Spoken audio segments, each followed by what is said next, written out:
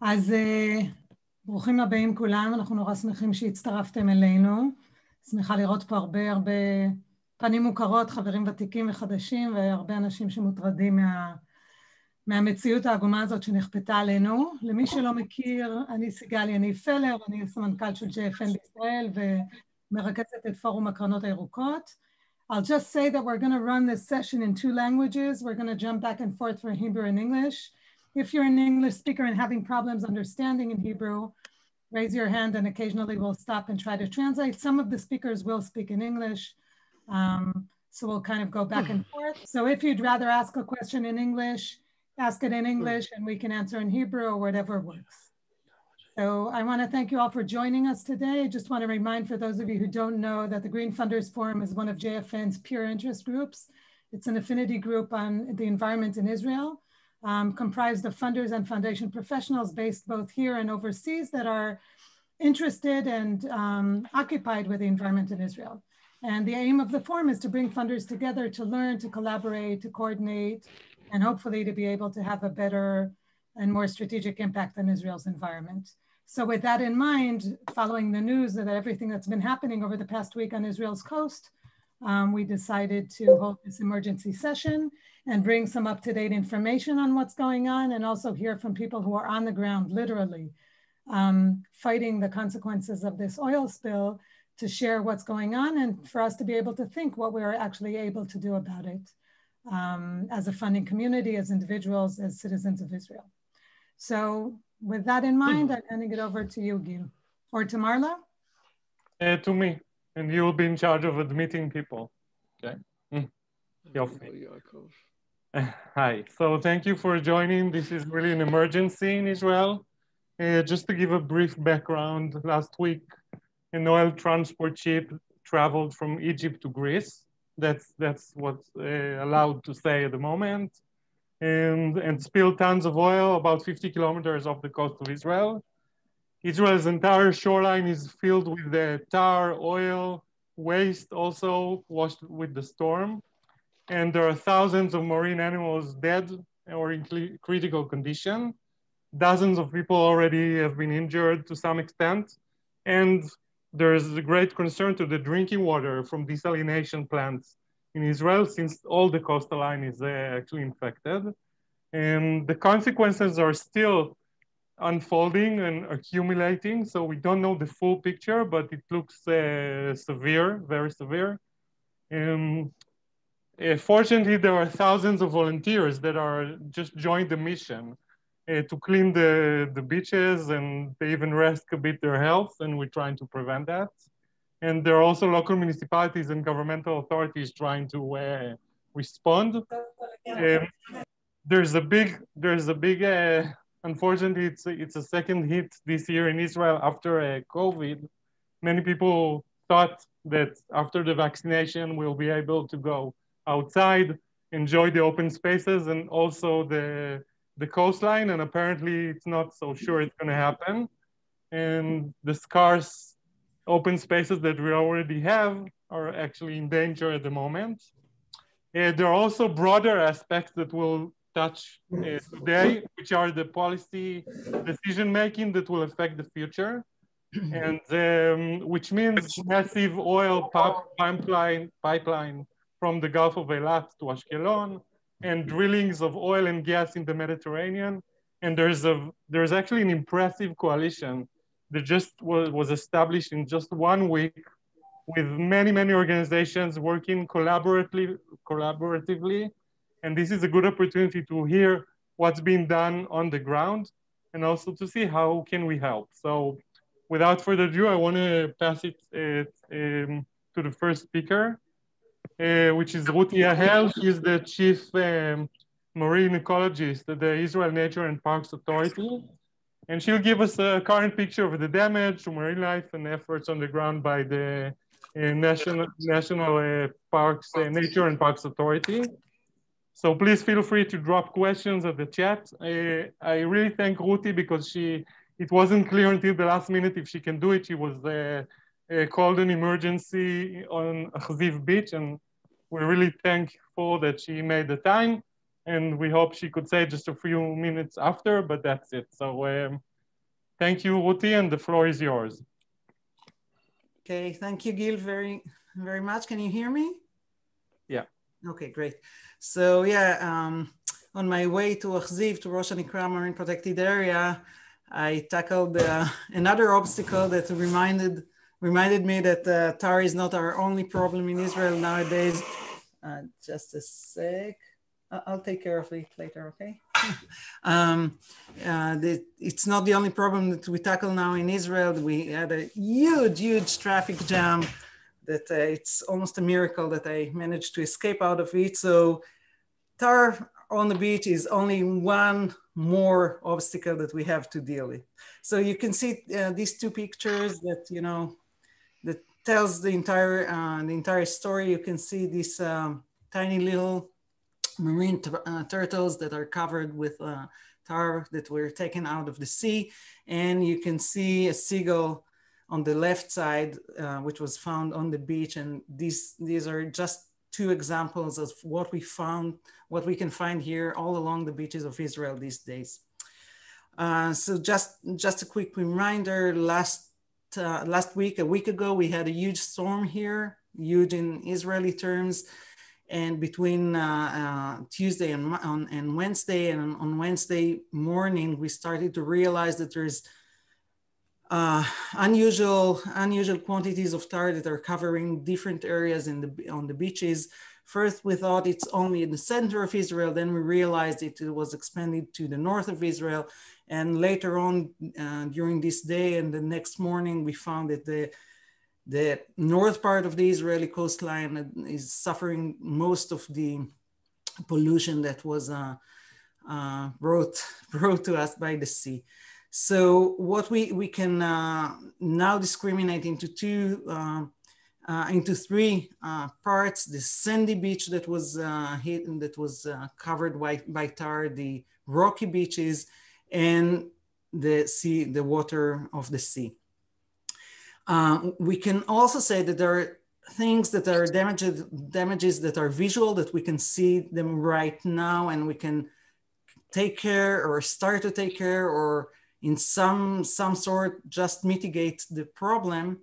But we still don't know the entire range of the damage. We still don't know what is the soluble fraction of the tar in the sea, if and how it's going to hurt the entire marine ecosystem by incorporating into the phytoplankton, the algae in the sea, the zooplankton, later on the fish, and at the end of the day, at the top predators. It will take us, I assume, few months, if not years, to realize what are the consequences of this event. The other thing is that we're not sure yet is that there's still pollution in the water, that we're still going to get it, and that some of the tar that was that is still on the beach is going to be flashed back to the sea and flashed back to the beach, and we're going to see it later on in the next waves. Just a brief estimations of how much tar was collected from the beaches. You can see that in Rosh Hanikra, it's almost 3, and these data are true for yesterday noon. So because we don't have the data from today, so you have to not multiply it, but to add some quantities to that. So you can see that we have just at the north part of Israel, almost thousands of bags of tar, and it's more than 6 tons of tar that were collected up to now. Just to some way visualize it, the tar was flashed onto the shore in a very patchy way, so that there are beaches that we can just walk and say, we don't know what you're talking about, it's clean.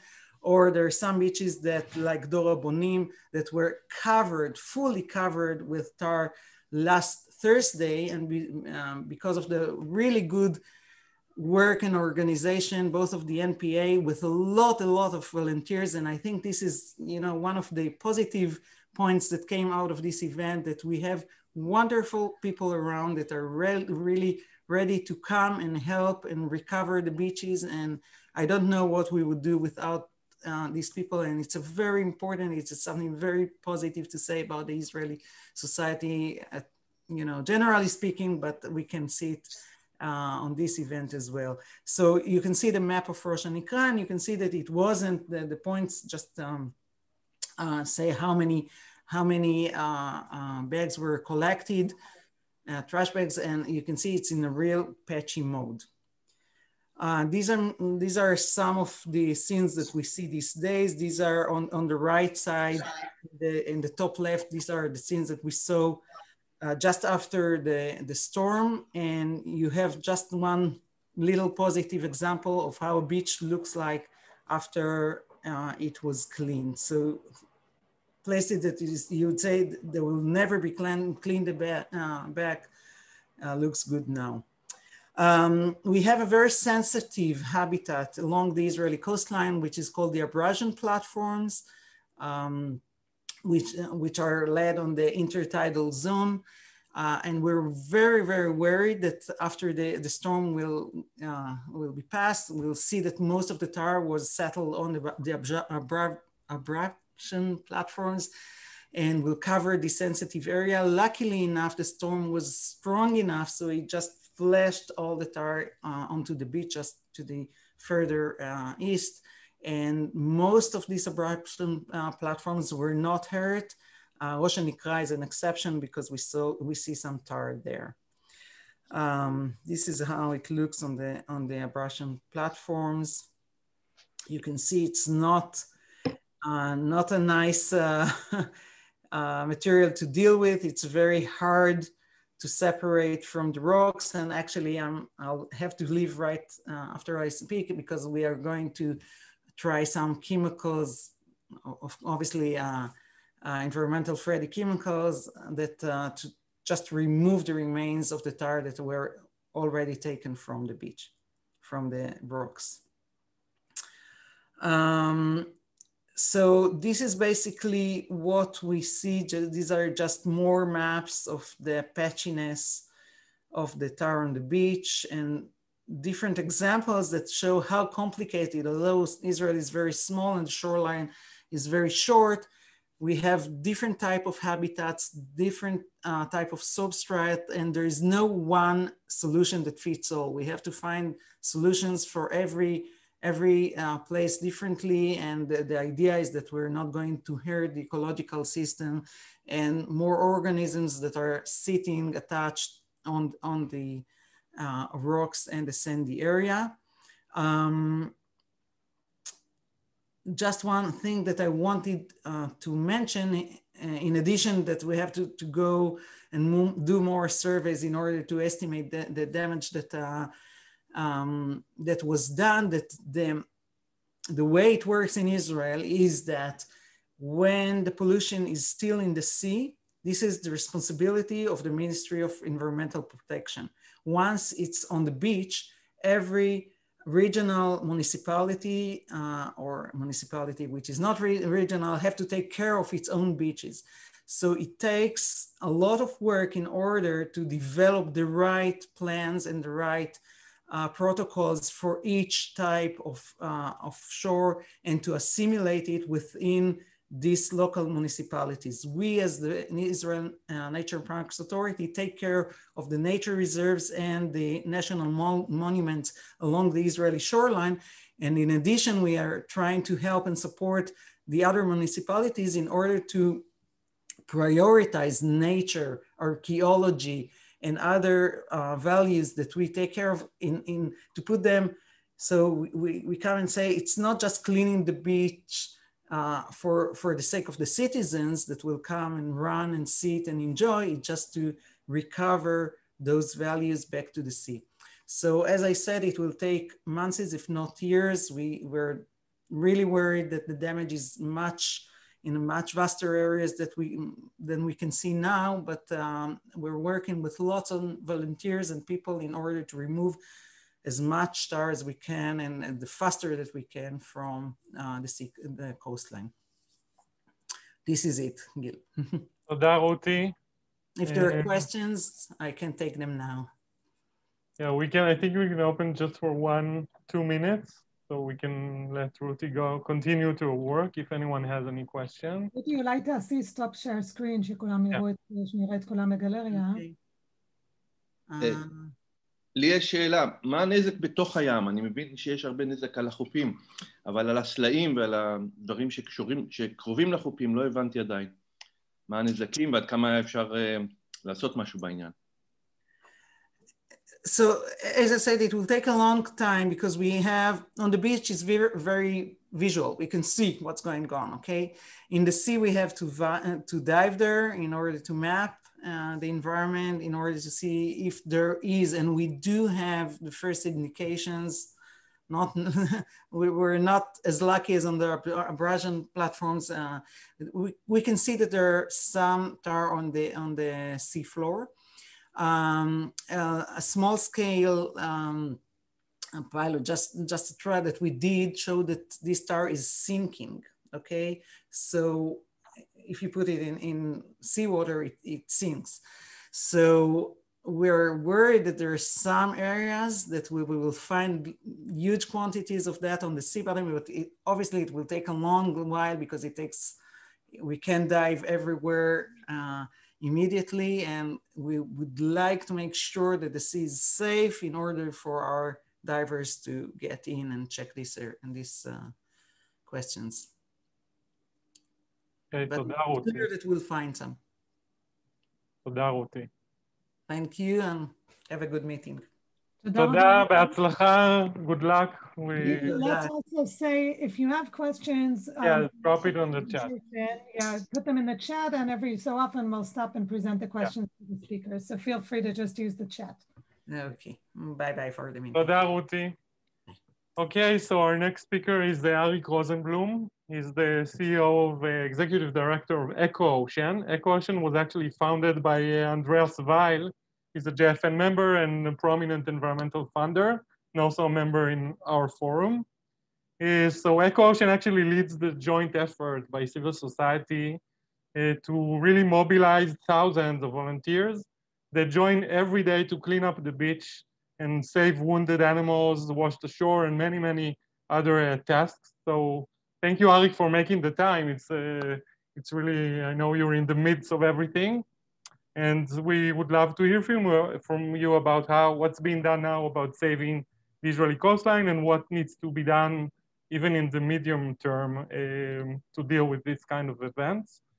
So the floor is yours. First of all, thank you for inviting me. And it's a joint effort. When we talk about ecosystems, without Nir, without Ruthy, without all the people that we just, and many others, this wouldn't, the type of partial, at least, success that the civic society has been able to deliver would not be possible. I'll say just briefly, we have 3 units that we have activated during this event within our organization. The first one is our research vessel, and I'll mention it in a second. The second is our educational programs, and the third is our activation of the community. I think we've brought an additional toolbox to the environmental organizations in Israel, where we define ourselves as people that focus on positive activism. And I think the best way to explain it is to explain exactly what happened here in this event, why we found ourselves in the place that we did. And I'm sure that we're going to hear from Nir about the other sides of what I'll mention, the legal sides, the more activism type of activities that people are used to. So as most of you probably do know, but I'll just mention it, in 2008, a law was created that was supposed to regulate what needs to be done and how to activate the country in the case of an oil spill. That law was never passed. And because that law was never passed, it means that right now, throughout this whole event, the Ministry of Environment that's responsible for the environment, has been fighting this with at least one hand, if not both arms, tied behind their back.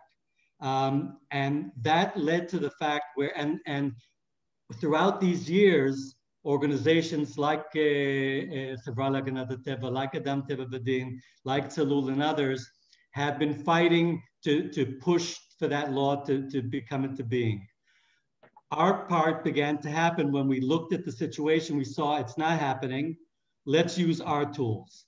And our tool was, we went to the Ministry of Environment. We said two years ago, we said, look, you haven't been able to pass the law. We read your plan.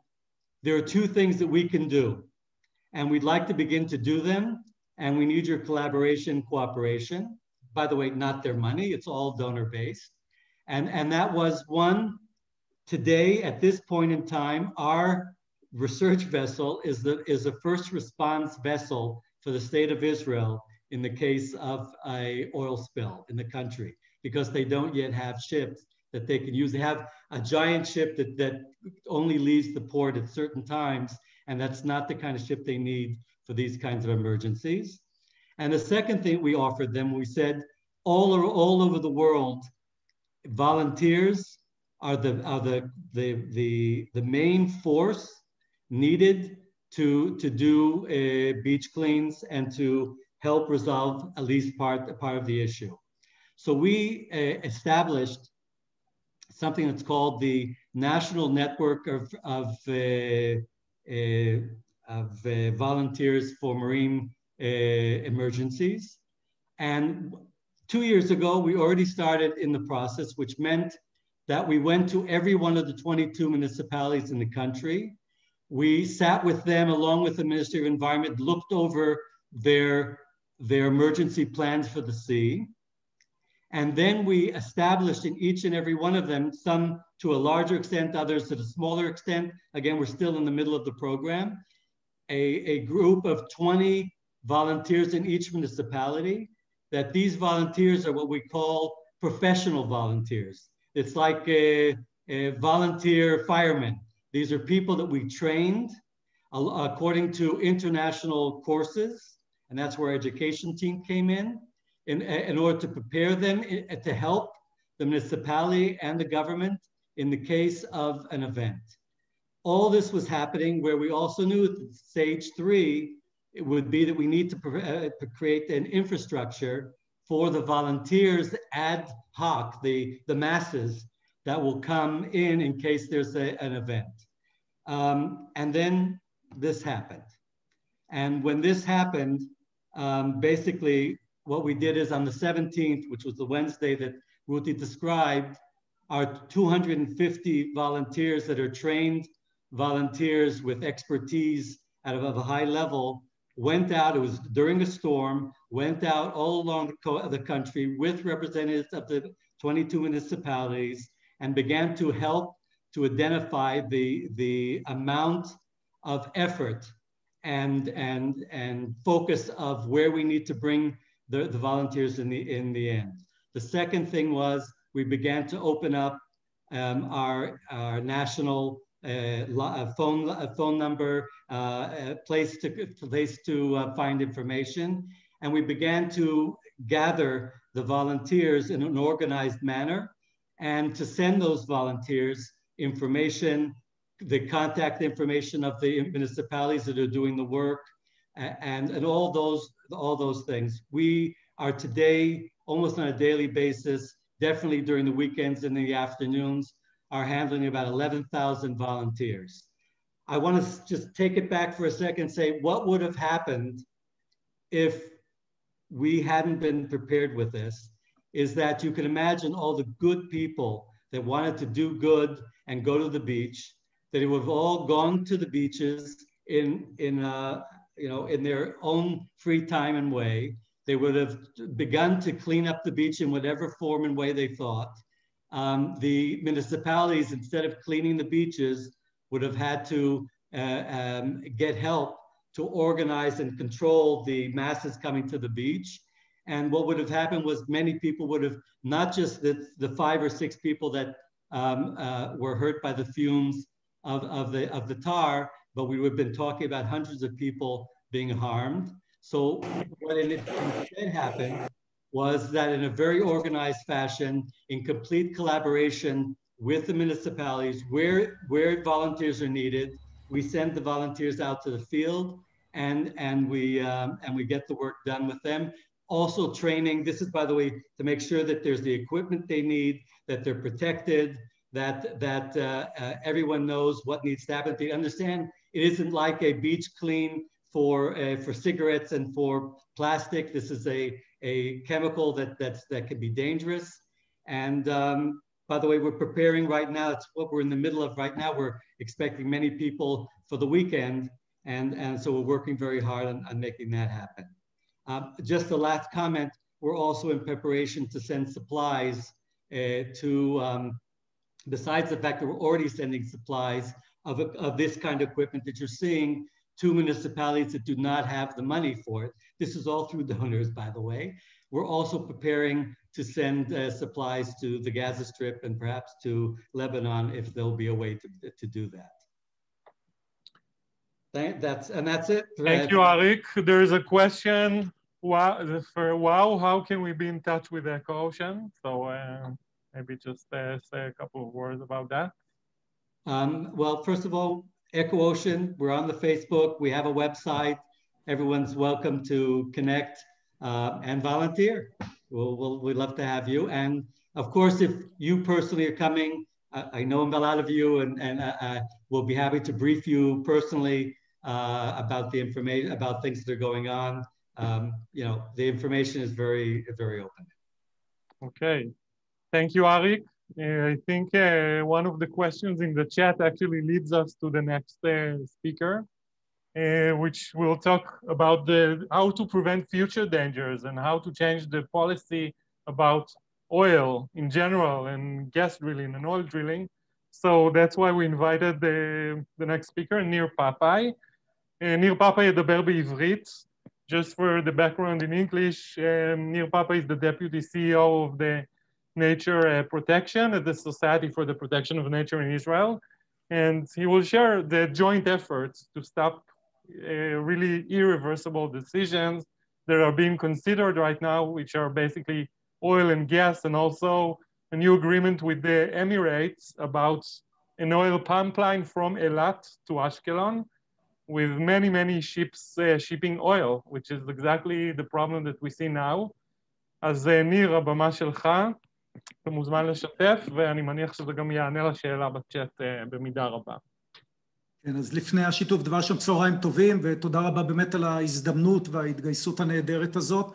צריך להגיד שאנחנו באמת, כמו שכולם נחשפו, אנחנו בעיצוב קשה ועצוב, אבל ביד אחת אנחנו באמת מסייעים ל-EcoOcean ולרשות הטבע והגנים להביא מתנדבים, באמת להתמודד עם הנזקים הכבדים, אבל ביד שנייה אנחנו אומרים לעצמנו שמשבר הוא גם הזדמנות, ואני לא מדבר על הצד הכספי, סליחה, אני מדבר יותר על שינוי מדיניות, ואנחנו יכולים לראות את האירועים הקשים שהיו בשנים האחרונות, אם זה בעקבות האירוע באשלים, בנחל אשלים הצלחנו להעביר חקיקה שקשורה לשינוי חוק מפגעים סביבתיים לפגיעה בערכי טבע, למשל, בעקבות הרעלת הנשרים הקשה שהייתה ברמת הגולן, הצלחנו לקדם, לצערי עדיין לא עבר סופית, אבל חוק נגד הרעלות, ולכן צריך להגיד שמשבר זה גם הזדמנות, וגם במקרה הזה, אני חושב שכולכם נחשפתם, שכבר ב-2008 יש החלטת ממשלה שישראל צריכה להיערך לאירועי זיהום, לצערנו מתי הדבר הזה עובר? הנה החלטת ממשלה אתמול להקצות 45 מיליון לניקוי החופים, ותוך 30 יום להביא הצעת חוק. חבל שחיכינו 13 שנה, ולכן אנחנו צריכים לחשוב צעד אחד קדימה, ולחשוב בדיוק להתמקד בדברים שהמדינה לא, להקדים את המדינה בצעד אחד כ-NGO, ולהשפיע ולהקדים תרופה למכה. אז ברשותכם אני אציג את האתגרים שאנחנו כארגוני סביבה, אני מדבר בשם ארגוני הסביבה, בכלל מדברים בים התיכון ובמפרץ אילת. אז אני אתחיל עם הים התיכון, והמפה הזאת היא מפה שבדרך כלל לא מכירים אותה, אבל זה קו החוף, אני מראה את קו החוף של ישראל, מפרץ חיפה, תמיד אנחנו מדברים רק על החלק היבשתי, אבל יש לנו גם חלק ימי. החלק הטריטוריאלי, המים הטריטוריאליים, כ-20 קילומטר מהחוף, שהחקיקה הישראלית חלה עליהם, והמים הכלכליים, שישראל יכולה לנצל את משאבי הטבע, בעיקר לגז, והיום חיפושי גז ונפט, דייג, שטח עצום, זה כמו שטח המדינה, שטח היבשתי, אבל אנחנו לא מכירים אותו, אנחנו לא מתייחסים, או עד לפני כמה שנים לא התייחסנו אליו, כמו שראוי להתייחס אליו, וצריך להגיד, הוא ים מאוד עשיר, זה אמנם לא מפרץ אילת, אבל הוא ים מאוד עשיר, מאוד מגוון, מאוד מיוחד, כמו שראיתם את הלוויתן שנפלט לחוף, שזה יוצא דופן, אבל אפשר לראות פה את הקרישים בחדרה, את הדקרים במים העמוקים, באמת סביבה ימית מיוחדת שאנחנו צריכים לשמור עליה. ולכן אנחנו גיבשנו תוכנית של הנקודות המרכזיות לשמור על הים התיכון עוד לפני האירוע הזה, ואני אעבור בקצרה, אבל חלק זה קשור בשמורות ימיות, וראיתי פה את חנוך שתומך בכל המהלך הזה, המהלך של קידום שמורות ימיות, צריך להגיד, הייתה התקדמות בשנתיים האחרונות, אבל עוד דרך ארוכה לפנינו, לקדם הגנה בשמורות ימיות גדולות בים התיכון, דבר שלא היה קודם לכן. דבר נוסף זה רפורמה בדייג, זה כבר מהלך שאנחנו עושים מזה מספר שנים, ובאמת הייתה התקדמות מאוד מרשימה וצריך להשלים אותה. ואחד האתגרים שזיהינו, והוא רלוונטי עכשיו יותר מאשר היה קודם, זה הנושא של לטפל במים הכלכליים, איפה שהחקיקה הישראלית לא חלה. רק כדי להסביר שוב פעם, המים הקרובים, ה-20 קילומטר הקרובים, החקיקה הישראלית חלה שם. כל הליכי התכנון חלים עליהם, אבל כל מה שקורה מעבר להם, והשטח העצום שאנחנו רואים פה, בעצם זה לא מחויב בחקיקה הסביבתית והתכנונית, ולכן משרד האנרגיה הוא זה שלמעשה הריבון שם, והוא זה שמחליט, ולכן את המציאות הזאת חייבים לשנות.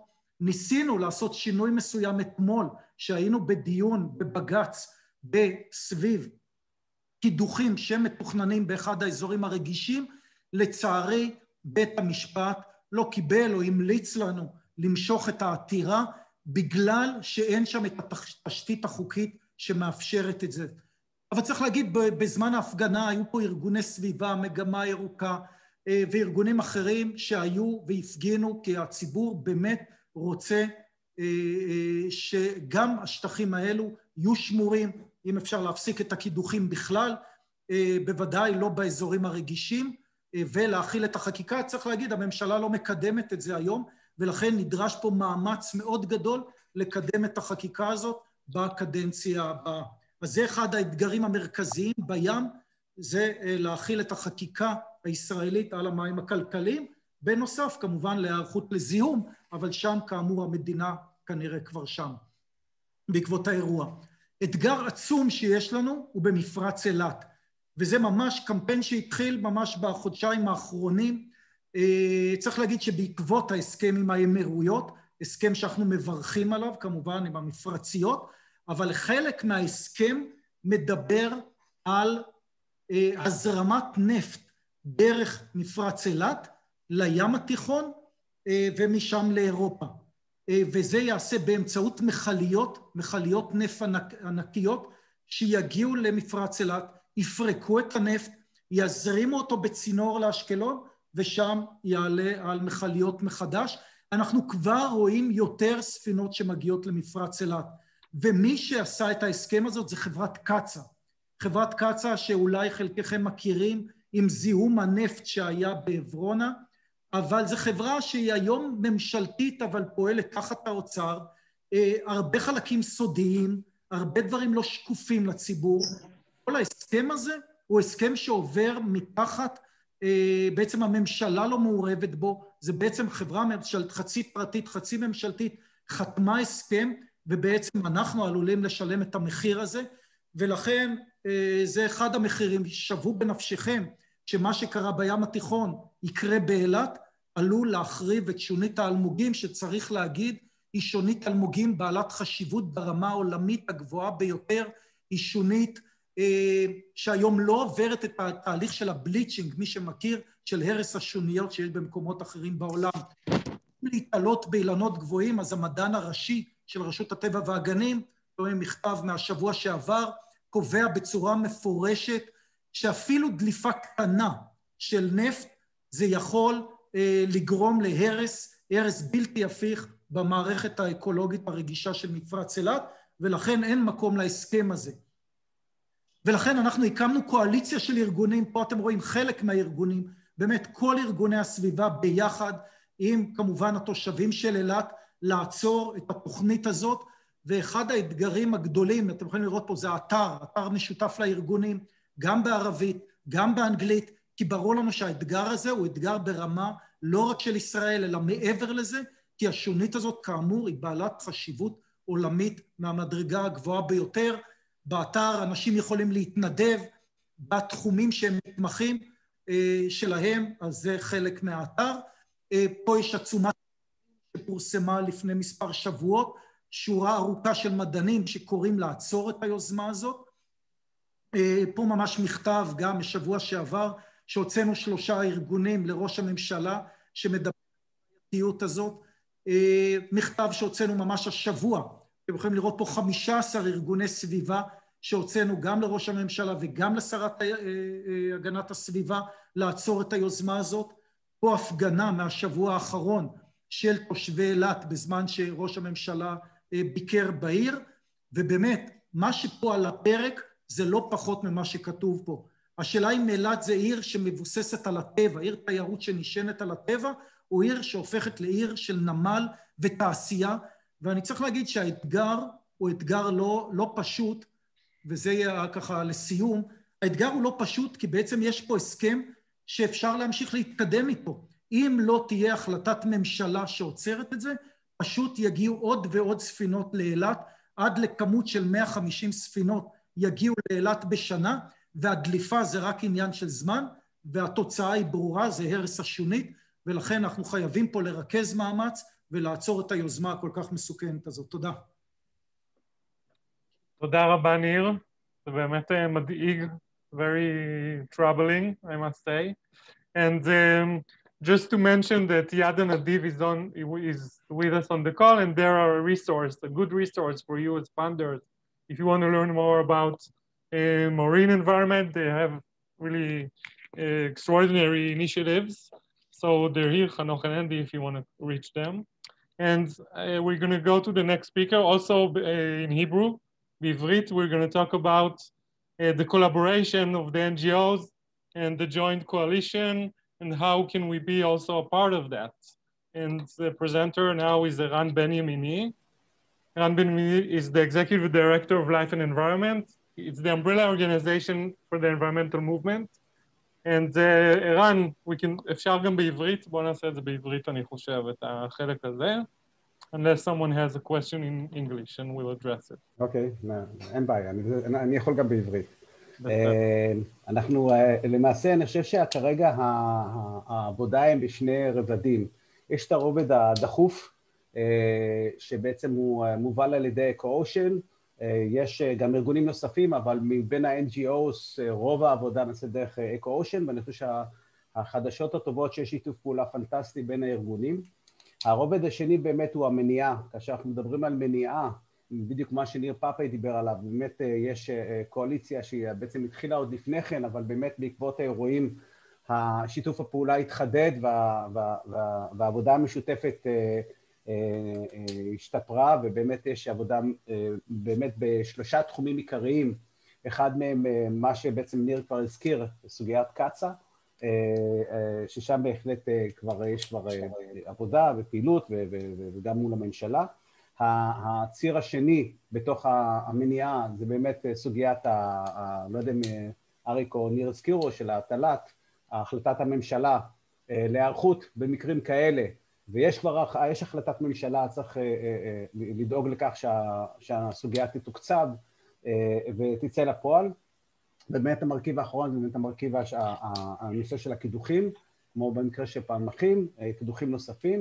אני חושב שבנוסף לכל זאת צריך באמת להסתכל ככה על הסוגיה שניר הסתכל עליה, של המים הכלכליים, וכל הזה של יישום החוק הישראלי במים הכלכליים, שזה נשמע אולי משהו שהוא קצת גדול, אבל יש וריאציות שונות שבהחלט אפשר ללכת לכיוון הזה.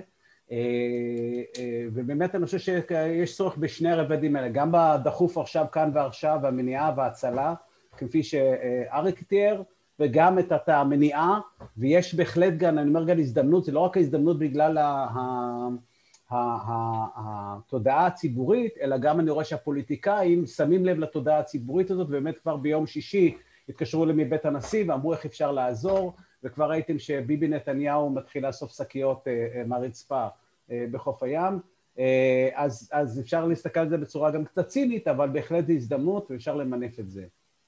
זהו. Just to maybe mention that the name of the organization that you were talking about is the Mediterranean People, Anshe Yam Hatichon, which it incorporates all of us, meaning Nir, myself, Tzalul, Megama Yehuka, and others that were working together in order to get things done.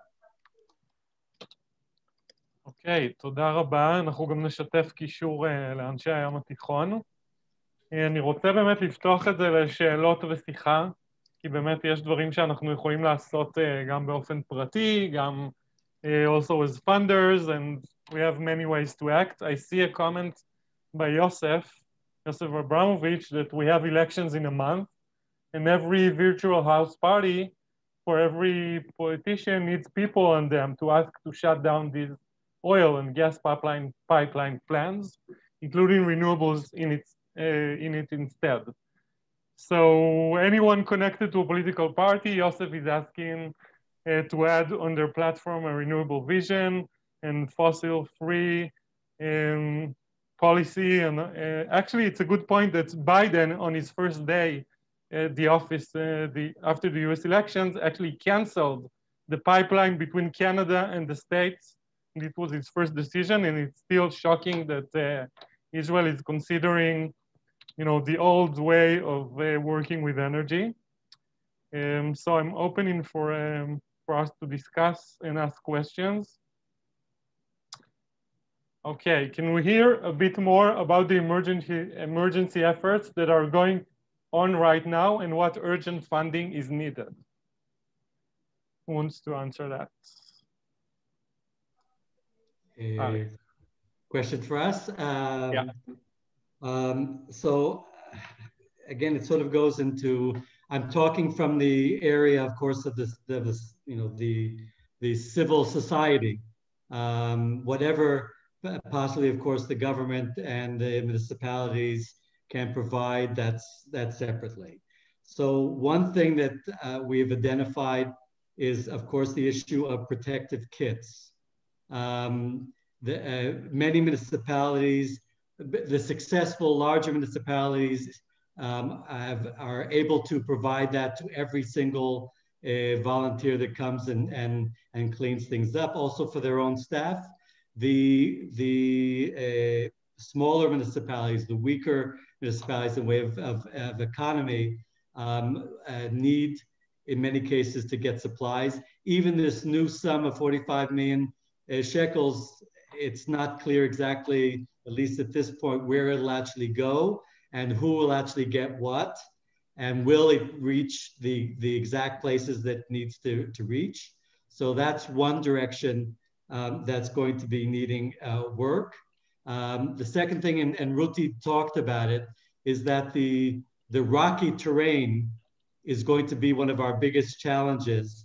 It can't be cleaned by just taking any volunteer and putting them out there to clean it. It's going to need volunteers with experts, with people that will be able to help them, train them, oversee the activity. And as you heard, Ruthy is trying to find, along with the ministry, the right chemicals in order to make it happen, because the tar, this was all a rush against time, because the tar absorbs, the oil absorbs water, becomes tar, and begins to sink. And if the weather's cold, then when it hits the coast, then it stays in its form. But when it gets hot, it begins to melt into the sand and on the rocks. And then when it hardens, it becomes something that's very, very difficult. You have to use chisels and all kinds of other things in order to be able to clean that. So that's going to be an effort as well. Another thing that we're discussing is the monitoring.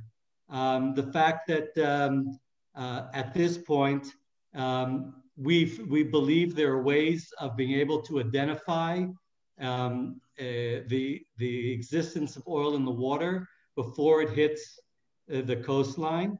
By the way, we launched a glider along with the Ministry of Environment 2 days ago. And on that glider, the glider is like a missile that's going to go along the coast of Israel. And it has a sensor that will be able to give us an exact reading of the components of oil in the water. It'll be able to help us understand when you can open up the beaches for the general public and so on. So I'm being asked, I see about the kit. The kit, again, we're trying to, there's always that conflict. We don't want to incorporate too many materials that are single use and then cause another problem. So what we've identified, a kit basically costs about 150 shekels a kit. Some volunteers use it once, but we try to recycle it to many volunteers as much as we can. And the last part that I talked about is, you know, we definitely want to make sure that we get to all the communities. Just in one of the pictures that you saw volunteers from Jisr al-Zarqa. And it just is, we want to reach every single community and be able to help them in what they need specifically. They may need training, they may need supplies, in all those things we of course would like to help. הייתי רוצה... אריק, ניר, כן. ניר, אם אתה יכול בתשובה שלך גם לשלב, אם אתה יודע, what are the consequences or... מתקני התפלה. כן, for the desalination. כן, מתקני התפלה שפזורים לאורך כל החוף שלנו, הם שואבים מעומק המים, ויש שם מעקב צמוד לגבי איכות המים. וכרגע כל המתקנים עובדים, וכרגע אין להם סכנה, אבל כבר היו בעבר זיהומים באשקלון שמתקני התפלה נסגרו בגלל זיהום, אז בהחלט יש סיכון פוטנציאלי, כרגע הוא לא משבית את מתקני התפלה, אבל זה סיכון שצריך לקחת בחשבון. אני רוצה לדבר באמת על הצורך הגדול באילת, סביב הנושא של קצה. צריך להגיד, יש שם קואליציה עם המון ארגונים, אבל אין שם תקציב.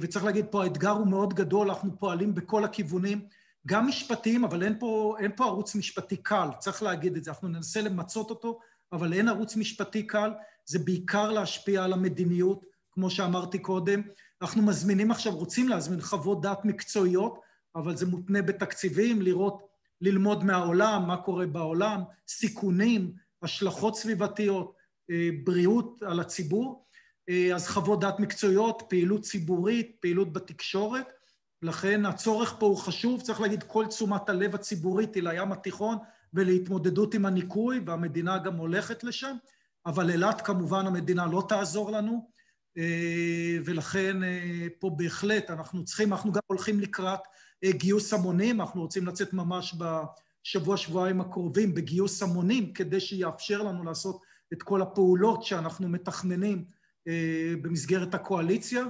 וכמובן אם יש רצון, אז נשמח כמובן.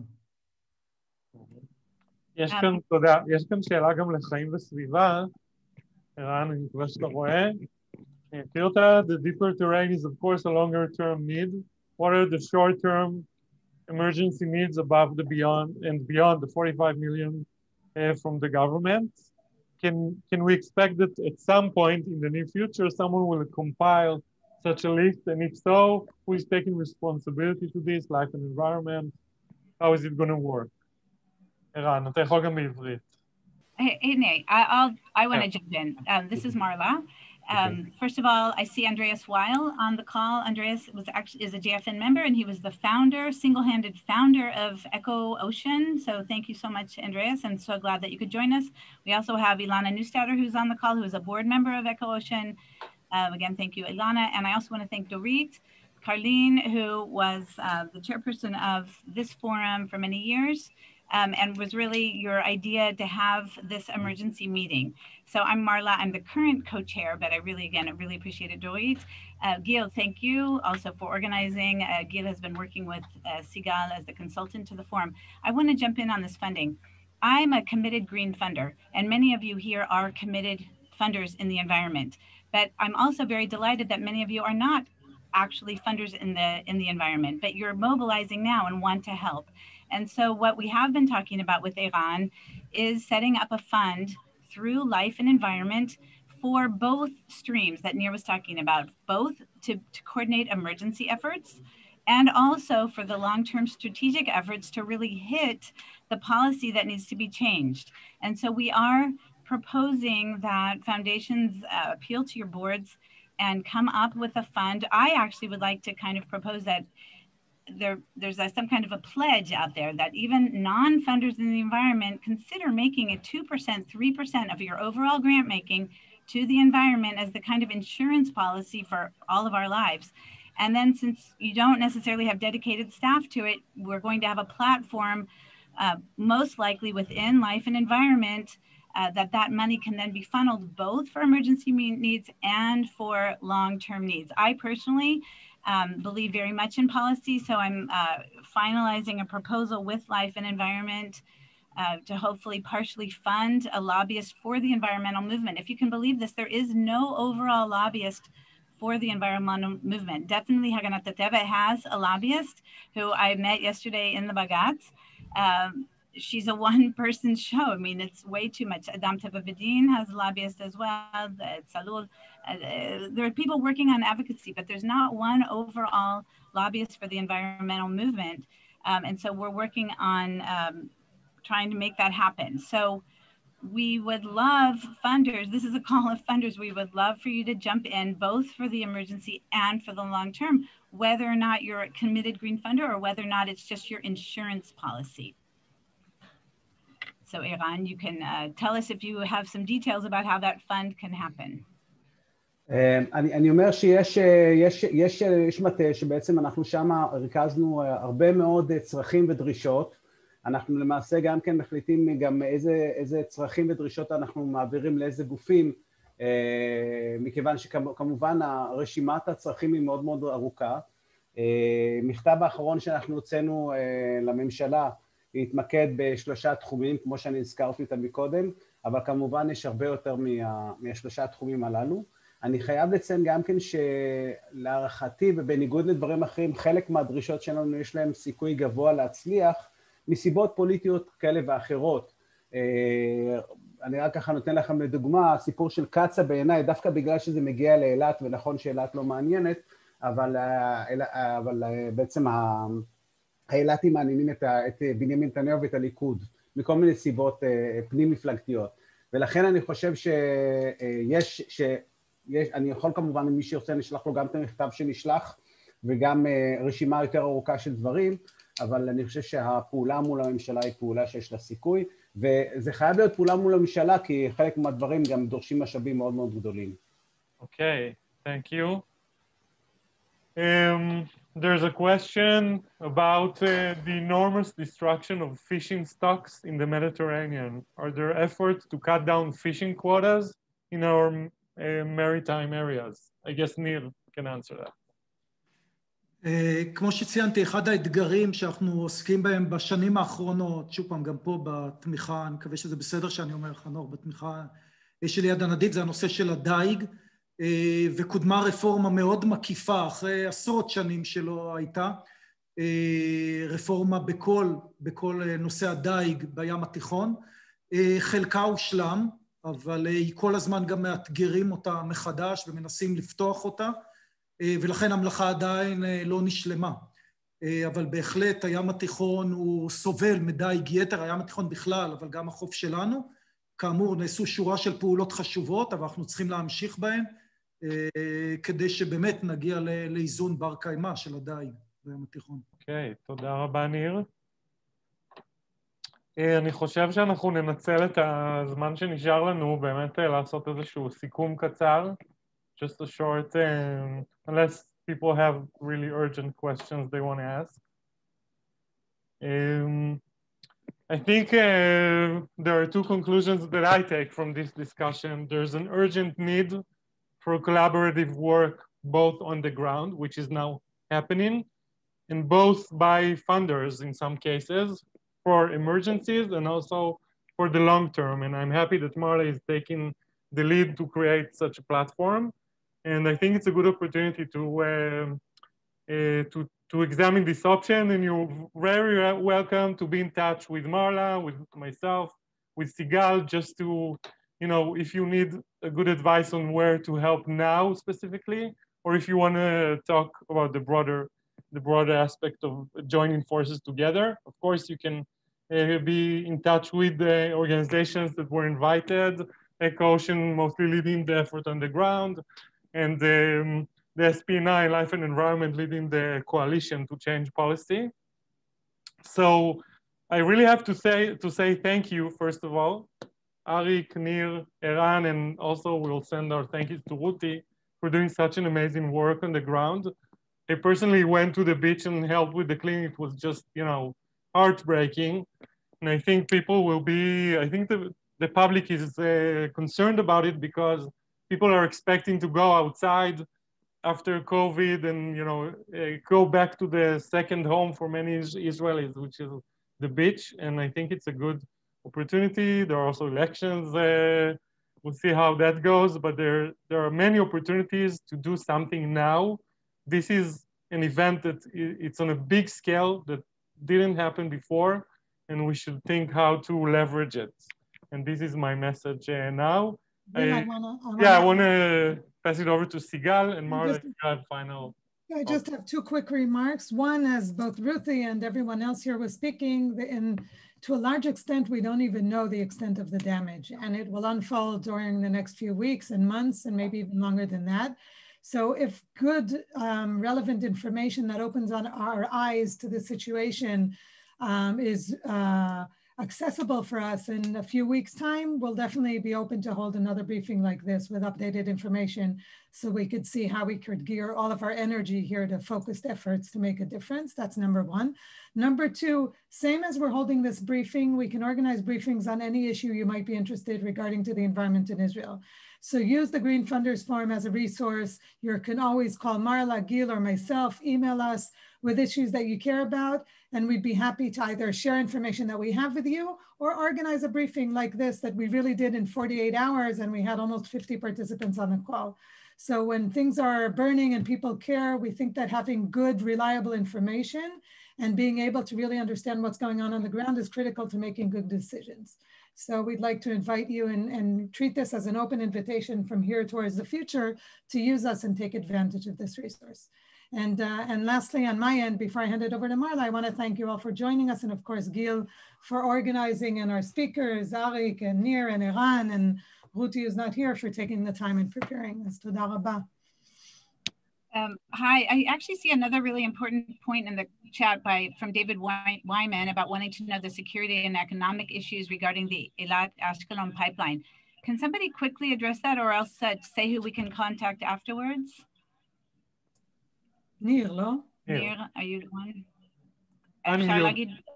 אני אשמח להסביר, כן. כן. אחר כך בנפרד, גיל, אם אתם רוצים לסיים עכשיו. עכשיו. Yeah. ניר, עכשיו, דקה. אז אם אני מבין, השאלה מה האינטרס הכלכלי, כרגע הספינות, המכליות נפט מהמפרציות, המפרציות, הספינות הגדולות לא יכולות לעבור דרך תעלת סואץ, הן מקיפות, ולכן הן רוצות להגיע למפרץ אילת ולהזרים את הנפט דרך הצינור הקיים כבר משנות ה-60 לאשקלון, ומשם לכיוון של אירופה. אז האינטרס שלהם הוא אינטרס כלכלי, האינטרס של קצה והאוצר, יש פה אינטרס כלכלי, המדינה לא פורסם כמה, אבל מן הסתם יהיה לה רווח כלכלי, אבל כאמור הסיכון פה הוא סיכון כל כך גדול, כל כך בעייתי למפרץ אילת, שאין שום אפשרות לתת לזה, זאת אומרת אי אפשר גם להגן, אי אפשר להגן בצורה מוחלטת, אין שום טכנולוגיה שמאפשרת להגן אפס תקלות, ואנחנו לא יכולים להרשות לעצמנו אפילו תקלה קטנה, ולכן צריך להתנגד לזה בצורה גורפת לפרויקט הזה. I just want to say just a quick comment. Yossi Abramovich mentioned that there is a big march on the 19th of March with, yes, it's the coalition on climate change, and will probably tackle this issue as well. So you're welcome to follow up on that. But and I think we should also say kol hakavod to Yossi for his nomination for a Nobel Prize for Peace on his activity in Africa. Okay, and I'm also just going to say our next actual scheduled program is part of the JFN conference, which will be Monday, March 15th. We're going to have Stephen Bronfman speaking, as well as Valerie from the Cummings Foundation. And those are two extremely committed funders from the world in the area of the environment. And when I was speaking to one of them, the person was talking about their very limited budget in the environment. It was only several $1 million. And again, I want to just add that the budgets of the organizations that we're talking about here are altogether like $1 million, $1.5 million altogether. So I want you to know, again, as most of you are non-green funders, a small amount relative to your overall budget actually makes a huge here. We're talking about a lobbyist for the environmental movement. We're talking about $100,000 total for that position per year. So you can really make a difference with relatively small amount of money for the bigger foundations that are on the call, and for the smaller foundations that are on the call also. Every little bit, you heard how much those kits cost. So, and again, we're willing to be the kind of cooperative effort to put together a platform for that pledge that I'm talking about. And I want to really work on putting that forward to the overall JFN membership as well outside of Israel, that we can't just worry about every other issue in Israel. They're all interconnected, whether or not you're interested in poverty or education or youth at risk. Everything comes down to the environment. We're also really happy to have on the call Tali Yarif Michel, who's actually the chairperson of the Forum of Foundations here in Israel, and as the representative of the Bracha Foundation, is actually one of the biggest environmental funders in Israel right now, along with Yad HaNadiv and the Seba Trust as well. So we have some excellent examples, and we're glad to try to, whatever we can do to mentor you along. I think that's really it. I'm very happy, again, that we were all able to put this together so quickly. There's a lot of information to cover, so please feel free to reach out to us to be a resource. That's what we're really here for. I really believe in collaboration, and we want to do that for you. So thank you very much. This is really a time for action, and we look forward, to take this opportunity with both hands and do good and, prevent catastrophes now and in the future. So thank you very much to everyone. Good luck. Thank you. Thank you Thank you so much.